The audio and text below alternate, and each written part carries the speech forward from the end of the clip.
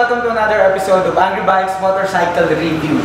In today's review guys, we have with us the Yamaha WR155R. This bike was launched a couple of months ago dito sa Pilipinas. No, it took us maybe around 6 months bago makahanap ng unit for us to review. Ano? We have with us Brian Tabadero, by the way guys. Tropa natin yan sa tropa, no, Trail Riders of Pangasinan Association. Pagka nakita nyo na yung church ng Manawag, nakikita nyo agad sa right side itong GM Cycle Yamaha showroom. Okay, so doon sa mga may questions by the way later on, doon sa down payment, cash price, installment basis, yung mga finance information, bali makikita nyo siya sa description below ng video na to. And the contact numbers will pop up right here, somewhere in the screen. Check nyo na lang guys. By the way, doon sa mga interesado, para mas makita nyo yung bike ng personal, please do drop by dito sa showroom nila para ma-check nyo mismo kung gaano siya kataas. Kasi some of us, actually most of us, no, Filipinos, siyempre yun yung magiging problema natin. Medyo kinapos tayo sa height, no, right? So yun ang guys, masasuggest ko sa inyo. Actually, itong motor na to, pwede mo siyang i-lower. Pwede ba, Brian? Dito sa harap. Pwede mo si Brian, guys, siya yung ano natin, branch mechanic, guys, no? Pwede ba siya? Pwede po sir.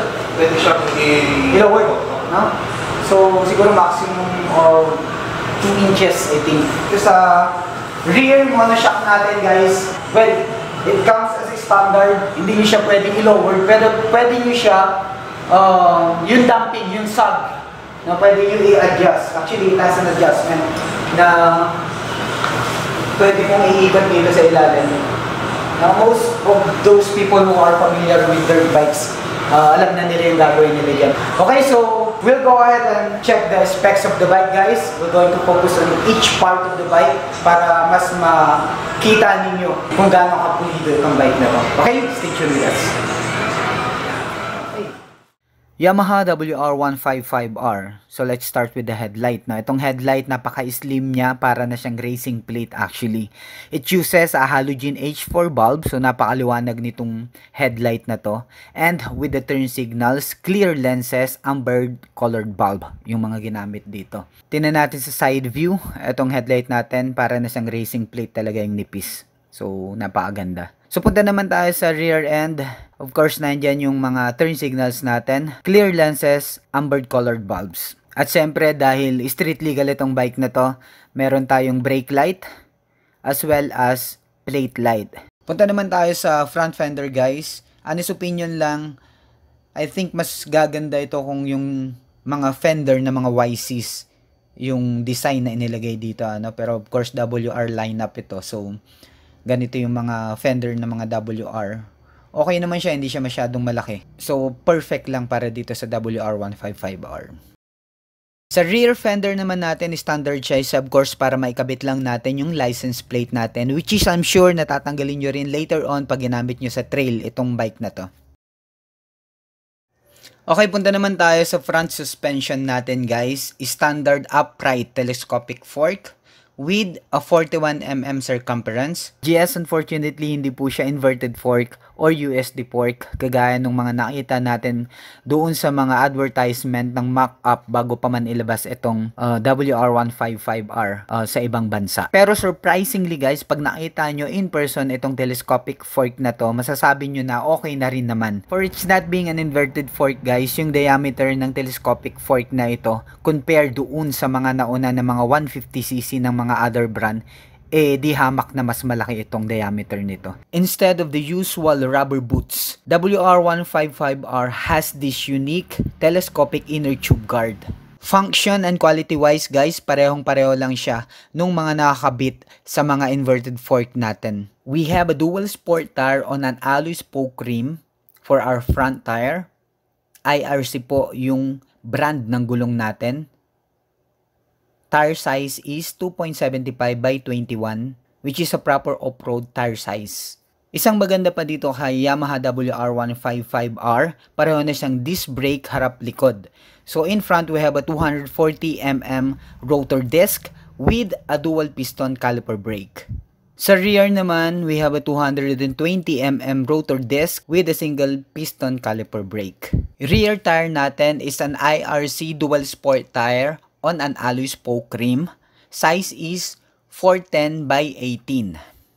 For our rear suspension, we have a tubular swing arm with a preload adjustable monoshock. So hindi po na-adjust yung height ng monoshock niya. Ang na-adjust po dyan is yung preload niya. No, kung gaano siya ka-stiff or kasag yung gusto mo na play ng monoshock mo. And syempre, nandyan yung linkages natin for the better play ng rear suspension natin. And by the way, para dun sa mga interesado na mag-lower ng rear suspension, meron po tayong mabibili online, no, na lowering kit na linkages para po sa rear suspension natin. Mention ko na rin, like this mudguard, napakalaking tulong nito sa trail para hindi mag-stack up yung monoshock natin. Semi-double chassis frame, meron si WR155R. Pang trail riding talaga tong setup nito, guys. Syempre, hindi mawawala yung retractable OBR peg natin, ang retractable rider peg natin. And based on my experience, mas maganda sana kung naging retractable na rin itong brake peg natin. Ganun din sa kabila, of course, with the OBR and the rider's peg. And maganda na dito, itong change pedal peg natin is retractable na rin siya. The WR155R is equipped with a power bomb header. So mas maganda na yung performance ng exhaust system natin, which brings us to the second unique thing na meron itong WR155R, which is the location ng muffler natin. Usually kasi makikita natin yung muffler natin on the right side, pero ito si WR155R nasa left side yung muffler niya.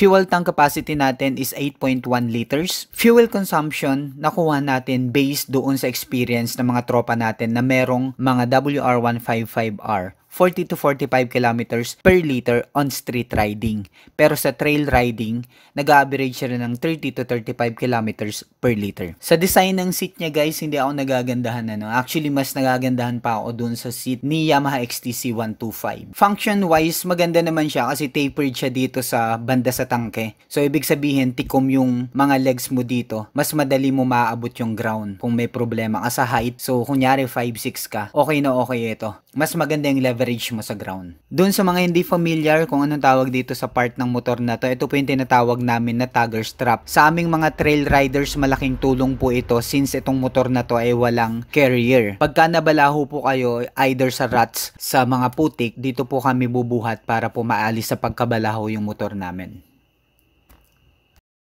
Okay, punta naman tayo sa engine. Water-cooled, single-cylinder, 4-valve, single overhead cam. It is equipped with the technology of VVA or the variable valve actuation, 155.9cc, with a maximum power of 12.3 kilowatts at 10,000 RPM and a maximum torque of 14.3 Nm at 6,000 RPM. Engine oil capacity is 850 milliliters. By the way guys, ang Yamaha WR155R is electric start lang. Wala po siyang kickstart. Pero kung mapapansin natin itong electric starter motor niya, napakaliit. Despite of the size, siguro powerful itong starter na to. Otherwise, hindi lalagyan ng Yamaha to para makompromise lang starting system. FI or fuel injection ang fuel system ng WR155R. Kagaya po ng sabi ko kanina, ang WR155R is liquid cooled na po siya. So, meron po siyang radiator. Extra ingat na lang dun sa mga gagamit nito sa trail. Since hindi natin may iwasan yung mga tumba sa trail, may tendency kasi na pwedeng tamaan itong radiator natin. So, pwedeng tumagas yung coolant natin. So, extra ingat na lang tayo dito sa right side pagka tutumba tayo. So dito po nakapwesto yung spark plug natin. The Yamaha WR155R is equipped with constant mesh clutch 6-speed transmission. Driven sprocket is 51T and the engine sprocket is 13T with a 428 set of chain. So sa mga gauges naman tayo, digital panel na po siya. Meron po siyang fuel indicator, may gear indicator, meron po siyang speedometer, meron siyang trip meter, and isa sa magandang na-add dito is meron po siyang digital clock. Okay guys, so punta naman tayo sa control and switches natin. Of course, dito sa left hand natin, nandiyan yung clutch lever natin. Meron tayong hazard switch. Meron tayong high and low beam. Meron tayong pass light, turn signals, at saka yung switch ng horn natin. And syempre sa right side ng handlebar natin, nandyan yung brake lever natin, kill switch natin, at starter switch. Syempre, nandyan ang throttle cable natin at ang throttle return cable for the better response ng throttle body natin. And a pair of leaf design mirrors. Seat height natin is 888 mm o sa inches is 34.9 inches with a minimum ground clearance of 245 mm. Okay guys, let's go ahead with the seat height test. Siguro unahin muna natin si Bri. Bri is 5'4". So check natin kung paano niya i-manage yung bike. Actually guys, Brian has a motorcycle about the seat height. Pero check natin kung paano niya i-manage itong bike na. Okay, bike. Yan mo. Diba guys? So, easily, as you can see, si Brian, 5'4", kaya niya i-manage yung bike. Seasoned rider na to pagdating sa trail riding. Okay, so ayan guys, 5'4". Mag-dismount kaya si Brian. Dali, di ba? Ganun lang yung dismounting ng motorcycle pagka ganyan yung height mo. 5'6", try din natin.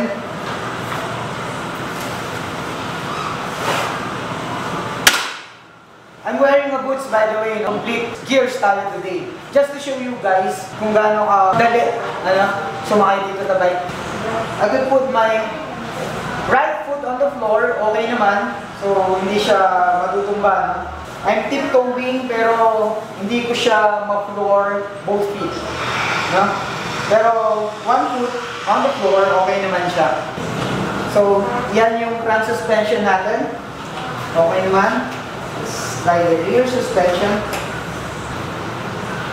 Okay, the rear suspension is just like what I said, a little bit steeper, pero we can put it on the lower side ng damping nitong monoshock na to, no? So, yan yung seat height test natin. Kaya sabi ko guys, 5'6" and below, a little bit of effort, pero 5'6" and up, kaya-kaya.